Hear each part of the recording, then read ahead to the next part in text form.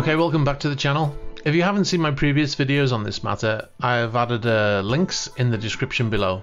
But let's recap. So Russian business tycoon Farkhad Akhmedov was ordered to pay approximately 40% of his £1 billion plus fortune to his ex-wife Tatyana Akhmedova by London's High Court. In December 2016, the English High Court ordered Mr. Akhmedov to pay his estranged wife £453 million in a divorce settlement that included the transfer of cash, property comprising a modern art collection, helicopter, private jet, and the superyacht motor yacht Luna, in one of the largest divorce settlements in legal history. But Mr. Akhmedov failed to pay the £453 million, or $594 million, and as a result the London court granted a worldwide freezing order.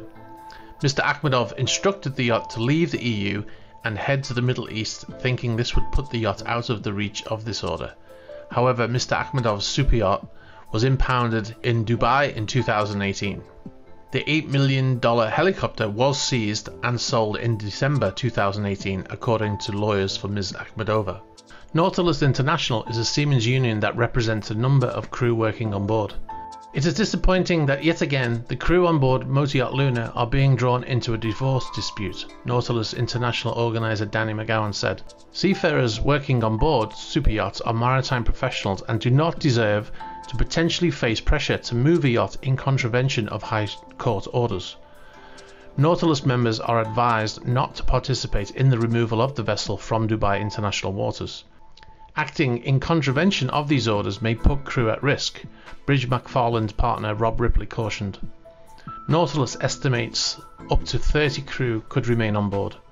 Nautilus previously helped members serving on board motor yacht Luna who, in a flagrant violation of their rights, had their passports seized by local authorities in Dubai, purportedly to prevent the superyacht from leaving the emirate.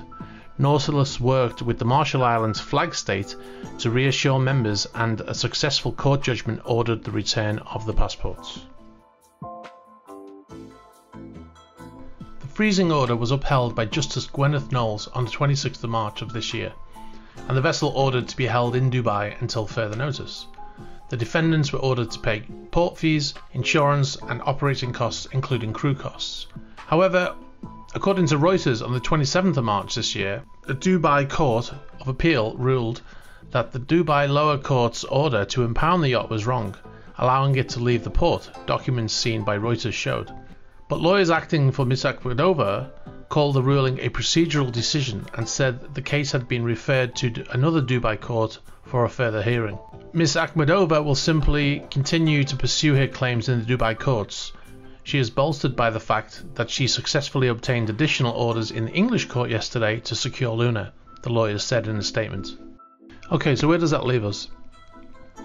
Even though the court papers seen by Reuters from the Dubai court suggest Luna was free to leave on the 28th of March of this year, as of the 3rd of April 2019, the vessel was still subject to an injunction order from the Marshall Islands court preventing it from being moved. And as of today's date, 8th of July 2019, motor yacht Luna is still sat in Port Rashid in Dubai, according to Marine Traffic. And in the latest twist to this almost unbelievable story, Mr. Akhmedov has, according to Gulfnews.com, filed a lawsuit for damages against his ex-wife in the sum of $85 million for wrongful impoundment in Dubai, according to a statement by the tycoon's representatives in April. The claim is issued against Akhmedov's ex-wife Tatyana Akhmedova and her financial backers Burford Capital Investments, a London-listed litigation finance company. According to the statement from Akhmedov's representatives, Burford has bankrolled Tatyana's attempts to recover the £453 million. So what do you think of this story? Do you think it's fair that a court can effectively take money from Mr. Akhmedov and hand it to his wife? If they built their fortune together, then I say it's fair.